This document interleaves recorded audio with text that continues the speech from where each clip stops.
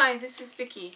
I've been asked to do a video to show you how to pin and stitch the nurse's cap for the Winnipeg COVID-19 2020 response. I have my 3 pattern pieces here, the hat band, the crown for long hair, and the 2 straps. So there are 2 straps or tie ends cut out of this. We'll set that aside and show you something to do with the straps later. About these 2 pattern pieces, I've been cutting multiples, and so I have actually glued my pattern pieces to some cardboard to make them more durable. And then for the pleats and the notches, I've cut small wedges out at each pleat line and each notch on both sides, and also for the notches on the hat band. That allows me to then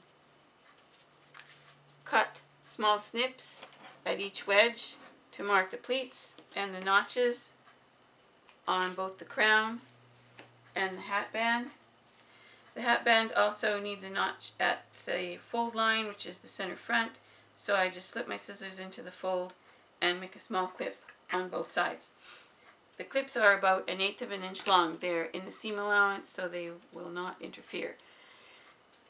Once I've done that, I'm going to pleat the crown piece using my notches. The pattern shows to fold the pleat from the dotted line to the solid line. So I'll find my first 2 notches. There's the upper one for the dotted line and the lower one, the solid line, the lower one for the dotted line.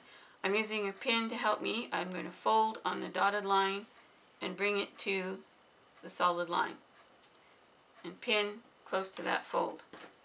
My next pleat, there's my solid line and there's my lower notch for the dotted line, so I fold up on the lower notch or dotted line, bring it to the upper notch or solid line and pin close to the fold.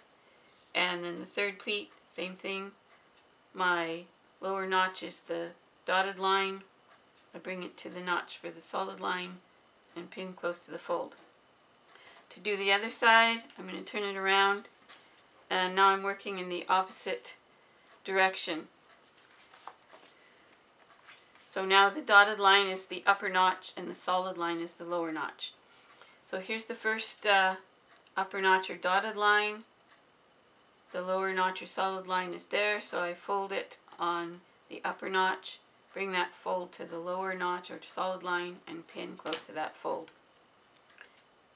Second one is here. That would be the upper notch or dotted line. The solid line is down there. I fold on the upper line, bring the fold to the lower line and pin close to the fold. The third one, there's my upper notch or dotted line. Here's my lower notch or solid line. Fold and bring fold to the lower line and pin close to the fold. I would then take this to the sewing machine and baste or stitch those pleats down. I have a 3/8 inch seam allowance, so I'm going to stitch it just a little less than 3/8 of an inch, so the basting will be inside the seam. I'm not going to show you how to sew a basting line, so I've done one where I've basted those pleats, and now I don't have to worry about the pleats coming out while I'm pinning. Now I have to pin this crown piece to my hat band piece. So the hat band, when it's cut on the fold or after it's been seamed, when you open it out, it looks like this. When it's finished, it will be folded this way, so you can fold that and press that fold. That's going to be where the hat band fits around the wearer's face. Once that's pressed, you can open it out again.